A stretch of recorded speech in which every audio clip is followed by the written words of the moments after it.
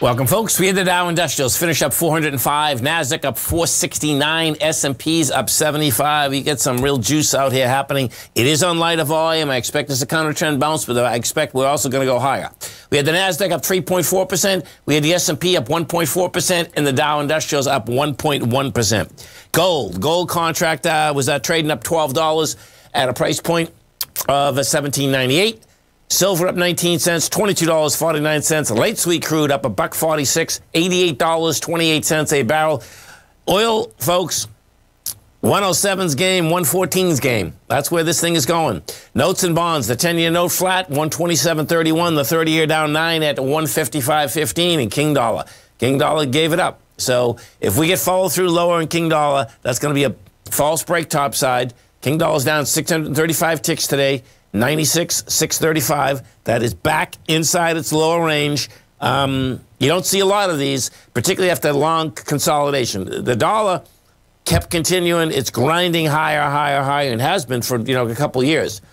This was a decent break. The break had the wide price spread. Now we don't have volumes on the dollar or any currency, so it's a little bit harder to really understand where everyone is.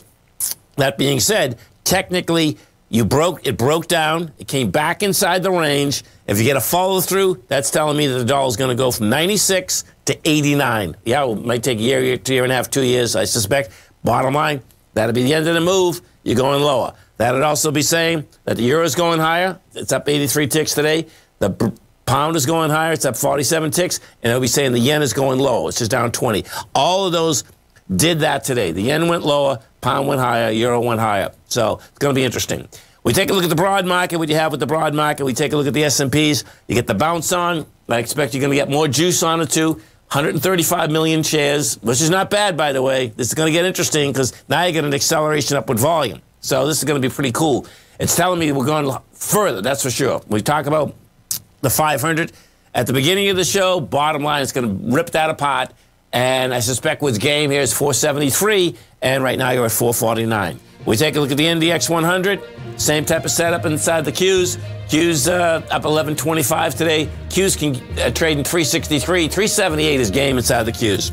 Have a great one, folks. Have a safe one. Come back and visit Tommy tomorrow morning. Please tell your friends about TFNN. Tommy kicks us off 9 o'clock in the morning. Great show. Have a great one, folks. Have a safe one.